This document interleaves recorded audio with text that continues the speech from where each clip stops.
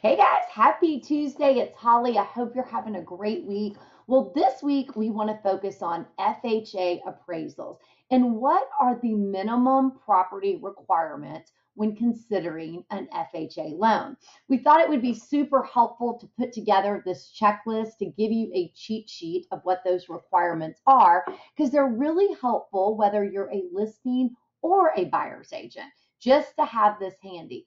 Also, please take note that there is a QR code that you can scan. It's a great resource just to have this cheat sheet available in your phone when meeting with possible sellers or even negotiating inspection items on an FHA transaction. As always, we want to be of value. Have a great week and let us know how we can help.